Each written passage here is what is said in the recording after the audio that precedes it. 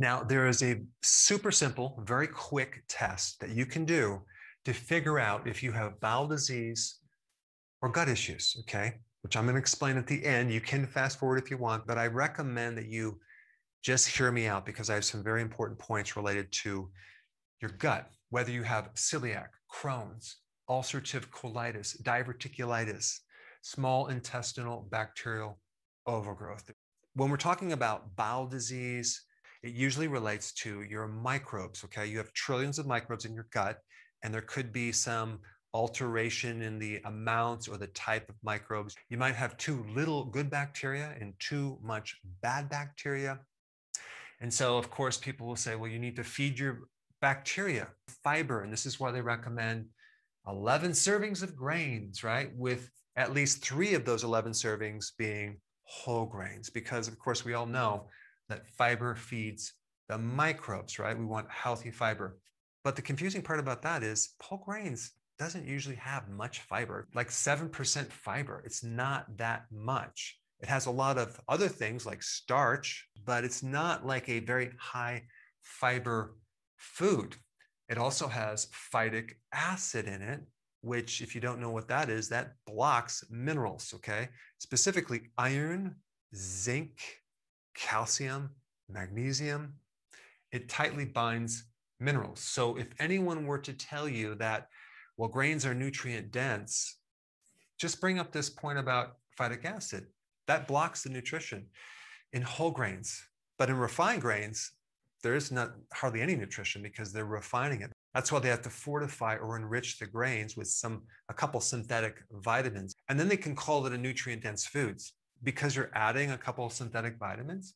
And then we have the protein in grains, which is gluten, which literally tears up the digestive tract and creates so many problems. So even though you may not have a gluten allergy, it could be a gluten sensitivity. So that's a real big factor. So honestly, I think the worst thing you could possibly eat for digestive problems is grains. Now, when we talk about fiber in general, people associate you have to eat enough fiber to prevent constipation, because we all know for a fact that constipation is just a lack of fiber. And if you just take more fiber, then you can actually go on a regular basis. Now, there's a lot of different types of fiber out there. You have the fiber from the grain, you have fiber from salad, right? That's a good amount of fiber. Plus, the salad has no gluten. It has very little amounts of phytic acid, except maybe in certain things like spinach that has oxalates and phytic acid. It also has a lot of nutrients, potassium, magnesium, folic acid, vitamin C. So of course, salad would be a much better fiber than grains.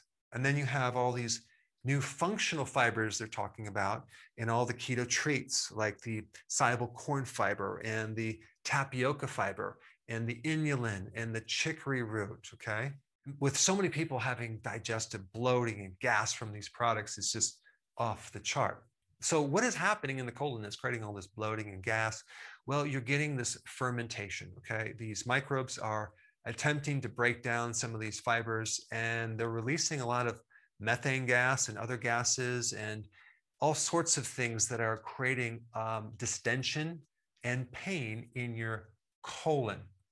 Now, relating to microbes, there's 3 types of general categories of microbes. You have microbes that are harmful, okay, to you. Those are called pathogens. You also have microbes that help you, okay, like friendly bacteria. Those are called mutualists. They have a mutual relationship with you. They give you certain benefits, and then you give them certain benefits. You give them a place to live, right? So there's this nice exchange. Then you have microbes that are kind of neutral. They're called commensal. They live in your body. They don't harm you. They don't help you. They don't bother you. So here's what you need to know about that.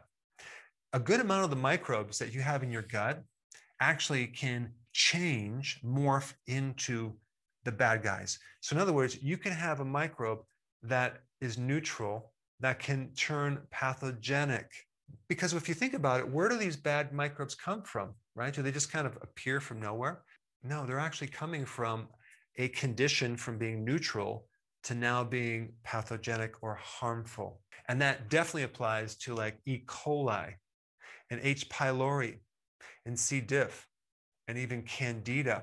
When the environment of your gut changes, these microbes shift their state of beingness, their condition, and they can start creating trouble for you. So when the environment changes, like there's stress in your gut, one stress would be antibiotics, right? Now you say, well, I don't take antibiotics. Did you realize that wheat, that grain that you took, was sprayed with glyphosate, which is an herbicide and classified as an antibiotic? In fact, the company that created this product also got a patent with a different application. So glyphosate is an antibiotic. It kills microbes in the soil and it kills microbes in your gut. So we can add another one to this list with the phytic acid, the gluten, and now that's considered an antibiotic, which is really bizarre to me that they are recommending the majority of your calories should be grains, the actual thing that would create so many problems for your gut. I mean, it's mind-blowing. And of course, there's other things that throw off the environment. You have drugs, you have junk food, alcohol, artificial sweeteners. That's another one that can disrupt your gut.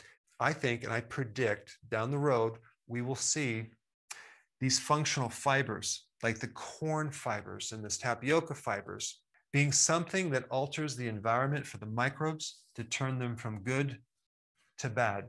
And so when we're dealing with these gut issues, we do need to recognize and understand that these microbes are very, very important. They're the most successful in survival. They've adapted to the harshest conditions. They can live at the bottom of the ocean. They can live in the clouds. They can live in lava. I mean, it's just incredible how they have adapted. They're the most numerous. They're the most diversified, and we depend on them. And without them, we would not even be alive. They're a big part of our immune system. They help make vitamins. They help us with digestion, and they give us secondary kind of compounds that are beneficial to our health. Now, let's get to the important way to determine if you have gut issues, okay? Here we go.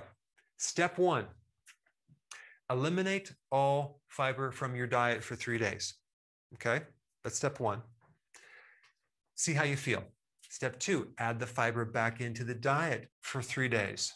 Now compare how you felt when you eliminated the fiber versus when you added the fiber, and then you'll really know for sure if you have gut issues.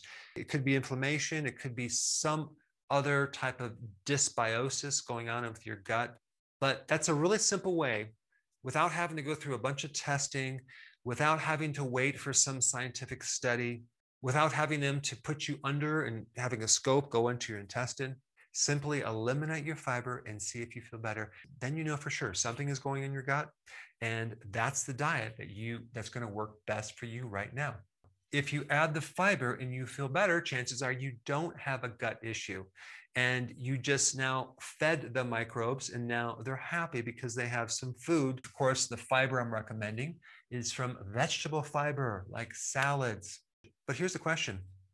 If you eliminate fiber, isn't that the only food for microbes? Aren't your microbes going to die off because they have no more food? Well, like I said before, microbes can adapt to almost any condition. They can eat almost any food. Did you realize that microbes can even live on metal, plastics, and even your waste? So even in a condition called SIBO, you have these friendly bacteria in your small intestine. And what are they eating? Well, they are eating the fiber, but they're also eating other nutrients. They're eating other things. They're eating protein. So if your body does not do well on fiber, then don't consume fiber. And I know in my books and things, I recommend 7 to 10 cups of salad per day, but some people can't do that. Personally, when I do that, I feel better. But I know a lot of people that don't feel good when they consume that much fiber, even if it's salad, not even talking about grains. In fact, I was puzzled back then when I consumed more meat, okay, and not any more grains. Of course, at that time, I wasn't consuming any salad. My bowels actually did very good. And I was very confused at the time. But over the years, I've healed my gut and I can tolerate more vegetable fiber. And the main reason I personally consume vegetables is not necessarily just for the fiber. It's for the nutrients, it's for the potassium, magnesium, vitamin C, folate, things like that.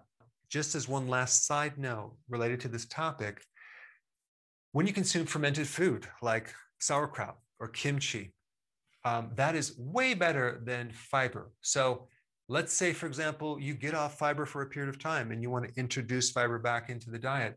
I would recommend introducing fermented fiber, as in sauerkraut, kimchi, things like that. Now, since we're on the topic of microbes, okay, another really good video for you to watch would be the one on how microbes are affected when you fast. Check it out. I put it up right here.